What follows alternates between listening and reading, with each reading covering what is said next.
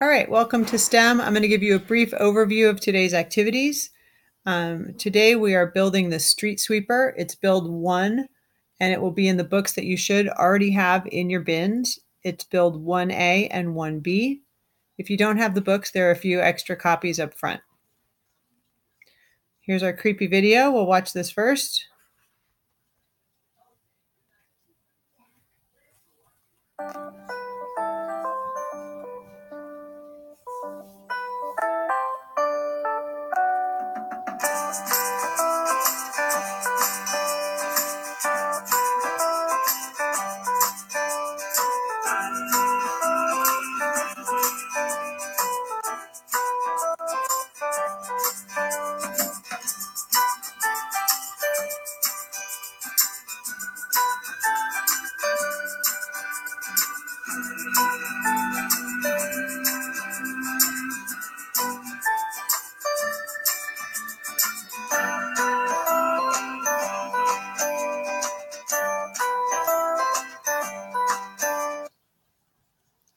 All right, so today you are going to be building the street sweeper. You're going to put together a vehicle that can push things out of the way as it drives.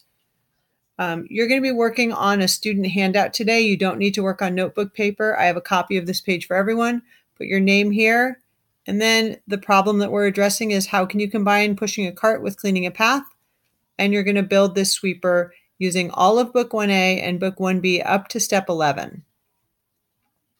Before you move on, you should make sure that your sweeper moves easily. It shouldn't get caught or feel like anything is catching. It should move very smoothly. Now, this data table is a little bit complicated, but once I explain it, I hope you'll understand it. There are 3 different types of gear arrangements you're supposed to use. 1, 2, and 3.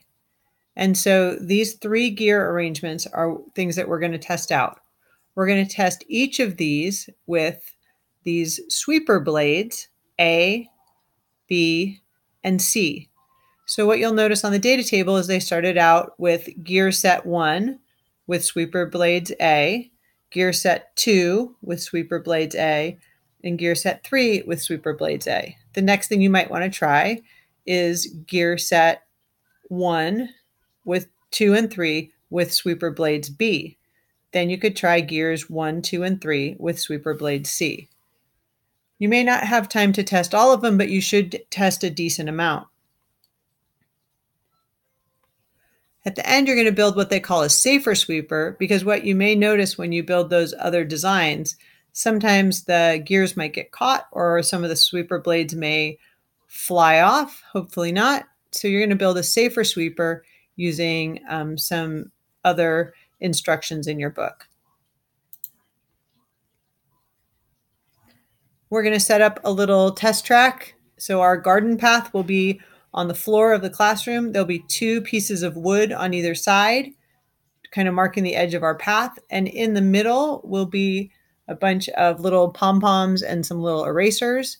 So you'll spread them out like they have them in the picture, and then you'll drive your car down through the middle and see how much is swept out of the way, how much is pushed aside. You'll have to take turns and replace all of the items. Please leave all of those items up on the path so other students can use them. Remember, you're going to change the gears to see what happens, and you're also going to change the sweeper blades to see what happens. In the end, you're going to set up a slightly more sophisticated system, the safer sweeper. I know a lot of you don't have the red rubber band in your bins. If you don't have a red rubber band, you can get one rubber band from the little white drawers in the back of the room marked rubber bands and find one as close as you can to that red one. Maybe you have to double up the rubber band to get it to fit. So that's all the work that you are working on today. Good luck and enjoy the build.